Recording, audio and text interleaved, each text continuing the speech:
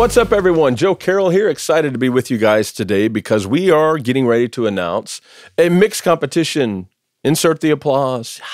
I know there has been a lot of requests within the Produce Like a Pro community for a new mix competition with some great prizes. So by gosh, that is what we are doing.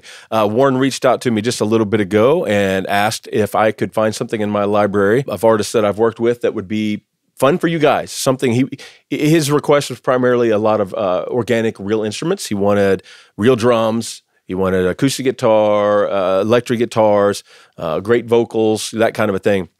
So what I came up with is about 4 or 5 years ago, a good friend of mine named James Dupré, a fantastic kind of baritone voice. If you recognize his face, if you watch The Voice, he was on Team Adam a few years ago. So that maybe that helps you if you go, I think I recognize that guy. We did a single together 4 or 5 years ago, and it was I just remember it being a ton of fun. Everything just kind of came together. We had a studio full of all-star A-list Nashville session players that do this full-time that you've heard on the radio a million times. They play on a lot of hits from a lot of major artists. I think that's one of the most exciting things about picking this track. When you mix this, you're getting to work with the talent that a lot of us don't get to work with very often, just the best of the best in the world. It's going to be a lot of fun. So let's just talk about the track just a little bit. It's an aggressive country thing. It's country. It's got a banjo. Yes, a banjo. It's got a steel guitar, but it's really featured around the vocal and the lead guitar. The electric guitar is really aggressive and kind of driving the songs to kind of a rock edge. So let's just check it out just for a minute.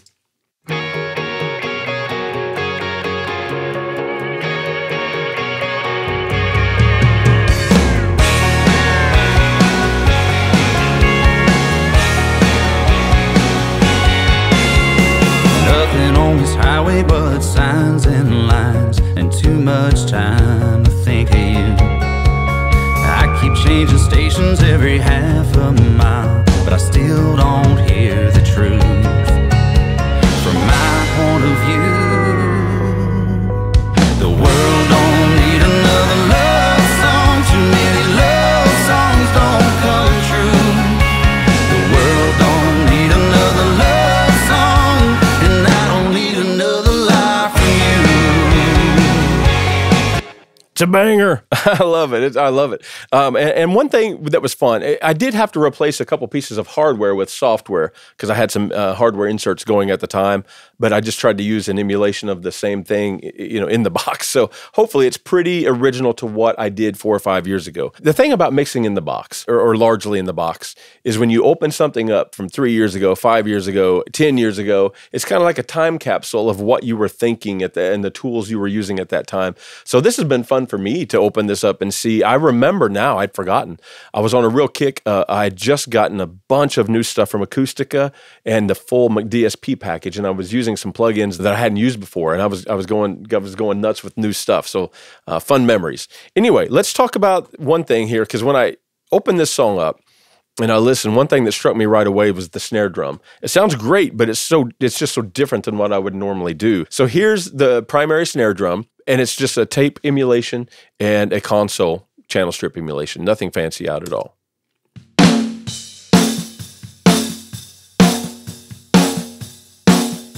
Okay, and sample number 2.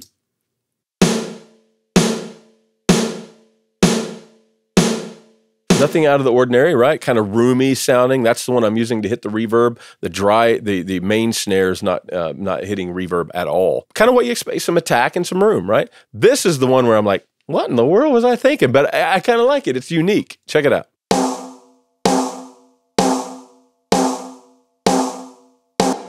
Okay. I'm parallel compressing it as well as sending it to some distortion. It just kind of brings out a mid-range nasty honk that I kind of liked within the track. Let me just solo up the drum set as a whole.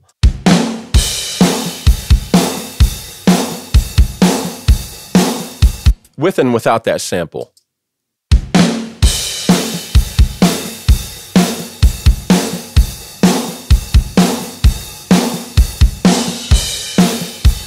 Kind of almost like a white noise like gated reverb kind of thing that it's adding. I don't know. I kind of liked it. And I'm giving you the samples that I used. I can see that on the kick drum, I went completely sample. I muted my kick drum, which was odd for me as well. But nonetheless, that's what I did that day.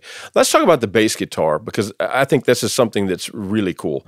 So this is a great friend of mine, Jacob Lowry, an amazing studio player. You've maybe seen him on the road with Reba McEntire, Michael McDonald from the Doobie Brothers, fantastic player. What I was doing was just adding a little tape. I wanted to almost pretend like I had recorded this to tape, and all to the same tape machine. So I used this Acoustica plugin right here that's got a little distortion, let's say, in the upper mids, and I kind of liked the aggressive nature that it was adding.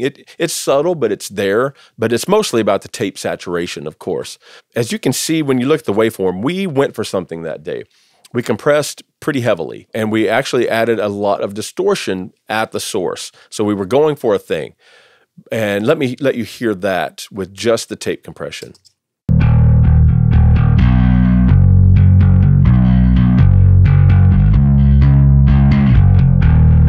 We wanted it to be mean. So Jacob used his Nobles ODR1. If you guys are familiar with that guitar pedal, the Nobles ODR1, he was getting the distortion from that. And as well as I was going into a 1073 style preamp and gaining that up, turning down the trim to get extra harmonics. So you're like, well, that seems like it's awfully compressed. Well, it is awfully compressed. But nonetheless, I'm hitting it with more compression. Because I felt like the tone on the bottom couple octaves, like 200 and below, was just a little floppy in the mix, and I needed to tighten that up a little bit. So let me play a little before and after, and you'll hear, just pay attention to how tight the bottom end is or isn't when I engage the compressor.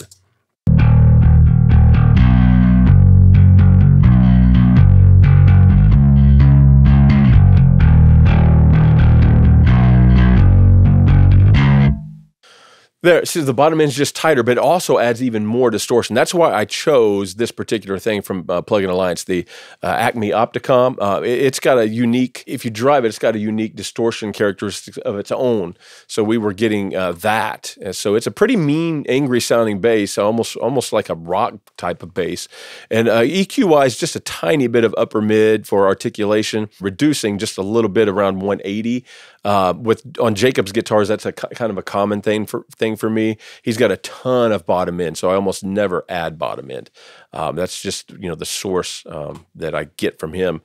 Okay, so let's talk about the electric guitar briefly. The electric guitar is really driving this song, and it's one of my great friends, Jeff King, an amazing studio player here in Nashville, always just the impeccable tones. And what I did is I captured two mics, and I print them to two separate tracks. As much as I committed on the bass guitar, on electric guitars, I don't like to commit to my blend between my 57 and my ribbon. I like to print them to two separate tracks. Then when it comes to mix, I can decide how much of the ribbon girth that I can stand within the track or need within the track. That way I'm not overly EQing after the fact. I'd just rather print it to two separate tracks. So let me show you the 57s, and I'm going to mute the delays. And I'll keep tape on there, but this is the two 57s, hard left and right.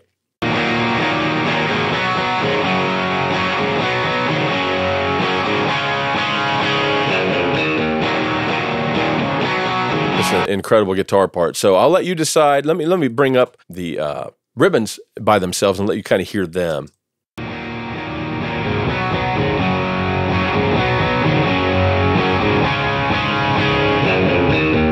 So just not as much bright attack, and just darker. So you can slide that up underneath the 57 if you would like to when you're mixing it, and see what you come up with. Now, what I want to talk about real quick is I have two different methods of compressing and treating electric guitar. Well, three actually, because one, I don't compress at all. A lot of times electric guitars just don't need it. But if they do, it's in one of two ways for me. Either I put the compressor before my EQ to tame something that I feel needs tamed prior to me adding my boost on the top, just so it stays more in a consistent spot. Or I'm EQing, on an SSL channel strip into a compressor, so I get that extra smack and that thwack. But what I chose to do here is compress before EQ, and I'll show you why. I'll show you what I was doing. You'll see on the right guitar, just a couple dB on only above 1K. It's knocking down the attack and the aggression just a little bit.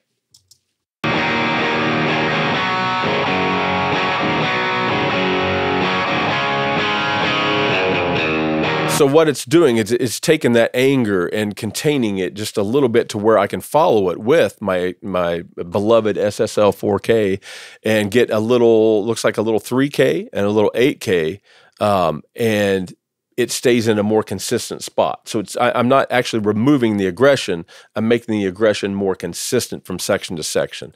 And here's those two guitars together.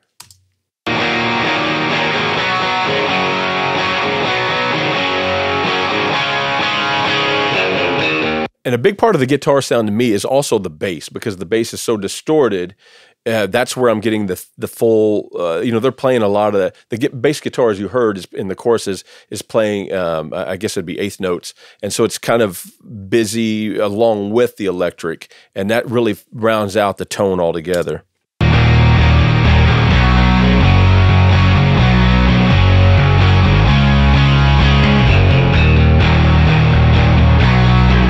Very cool. Now, one thing that I remember doing on this track is you'll see there's no reverb at all, but there was a little bit of slap delay.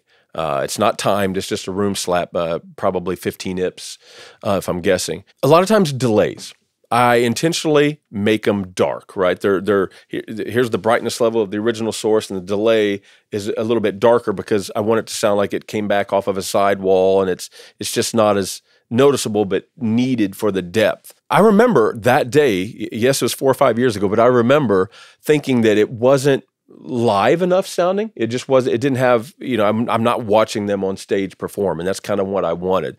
So I made my delays pretty bright because I wanted it to sound like it was coming off of a hard surface in a smaller club and was just rocking my face off. And let me use way too much of it and show you just how bright it was.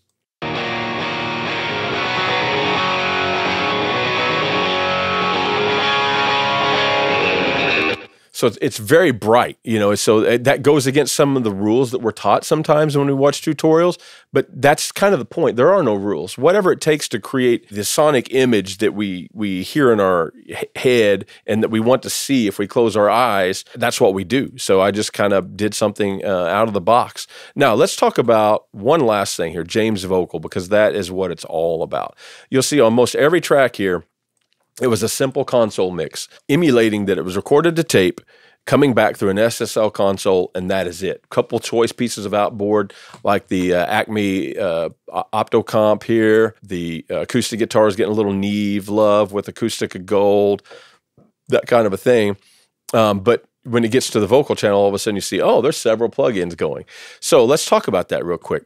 So that same tape machine, but after that, I was going with the dynamic EQ. So there's a couple fixed bands, like the top end boost and the high pass filter. It looks like a little notch right here, taking some maybe some snottiness out. But you'll see there's a couple active ones that's kind of helping keep the tone consistent. Check it out. Don't need another love song. Too many love songs don't come true. The world don't need another love song. There you go. Now, compression-wise, this is a highly musical EQ. So in country music, I don't like to over-compress, even if I compress heavily. And what I mean by that is you use tools that are very musical to where it doesn't sound like a straight-line sausage. So it's up in your face, but it's still storytelling, still punchy. Check it out. Here's the El Rey. Don't need another love song. Too many love songs don't come true. So that's pretty heavy, but metering it's heavy. But sonically, it's not overly heavy. It's doing what it needs to do to keep him on track, up above this ruckus track. I mean, there's so much going on. It's so thick and dense and muscular that vocal has to be up there in order to get the storytelling. I was following that for character with a little 1176. Here we go. Don't need another love song. Too many love songs don't come true. Now, because of all that compression, we're starting to get our sibilances coming up, just as always, like we would expect. So I'm following that with a little de-essing here and there, or a lot, 10 dB. Here we go. Don't need another love song. Too many love songs don't come true. And you'll see part of my sound here is the fact that I'm hitting a parallel track. In fact, let me put the effects back on. And I'm going to mute the parallel compression track, and I'll play the song, and you'll be able to hear where his vocal sets. So what I want you to do is be able to hear how much of the parallel compression track is being used to make up the overall vocal level. Okay, check it out. Don't need another love song. Too many love songs don't come true. The world don't need another love song, and I don't need another life from you. A couple dB. I mean, it's without it, he's not loud enough. With it, he's not only loud enough, but it's in your face pretty substantially. And you'll see that the de-essing level, if you're going to use parallel compression, one thing to note is your sibilance level is highly affected with parallel compression. So, you may have to go in and use a heavier-handed de-essing than you would if you've got it set up for just your primary track and you add parallel compression. It's going to bring the sibilance back up. So you have to go into your de-essers and kind of set them according to how much parallel compression you are using. And that, man, that's it in a nutshell. I mean, you can see most of it is very basic. Tape and channel strip, man. I mean, just having a good time letting the song just be the song and not get too heavy-handed with the mix. I love it. I had a great time. I think you guys will have a great time too. Remember, either mix this song as is and send it to us to try to win some great prizes, or take James' vocal and some other elements and add your own elements and do the alternate thing. Turn it into a metal song. Turn it into whatever you wanted to turn it into, because that's another element of the mix competition. And I'm anxious to see what you guys come up with. It was fun for me to listen to this again and kind of see what I did 4 or 5 years ago. I hope you have a blast with this thing, guys. Happy mixing.